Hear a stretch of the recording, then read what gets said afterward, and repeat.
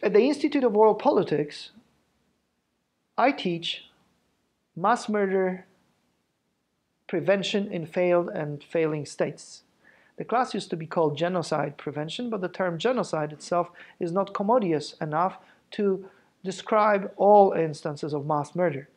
Democide, or killing of people for political reasons, is much more handy.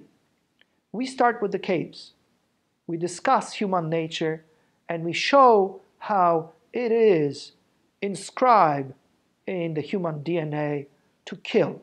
A human being can be evil or he can be good. But mass murder has happened consistently since the caves. By studying mass murder from the caves, the Assyrian times, the Mongols, up to the revolution in France, we learn the mechanisms of mass murder.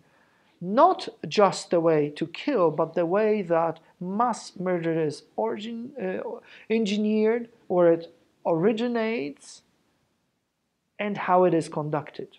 When we study it, we learn how to prevent it.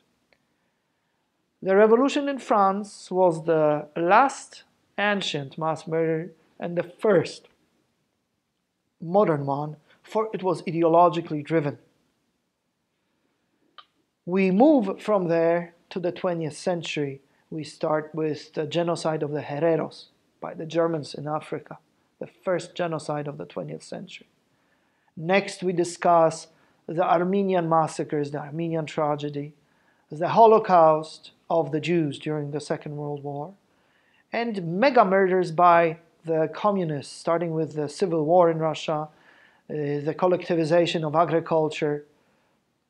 Obviously, we discussed the Soviet Union first, but then we move out of the Soviet Union to whichever country was afflicted by communism, primarily China and Cambodia, but everywhere else too.